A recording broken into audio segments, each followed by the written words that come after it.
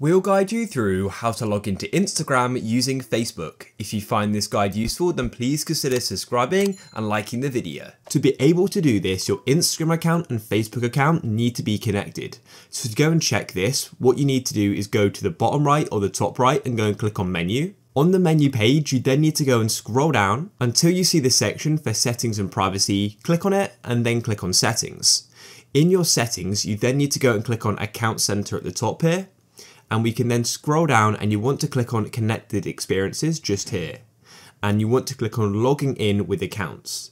So down here, you can go and see the accounts which are connected. As you can see, I've got a Facebook and Instagram account connected, which is great because I want to go and log into Instagram using Facebook. And above your accounts, you've then got the option to allow all accounts to log into each other. And you can also choose which accounts can log into other accounts. So if you've got that second option ticked, you'll need to click on your Facebook account like this and make sure you've got the account selected which you want the other account to log into. So for example here, I've selected that Rob Tucker can log into GuideRealm. Now we've set that setting up, we can close out of Facebook and go and open up Instagram.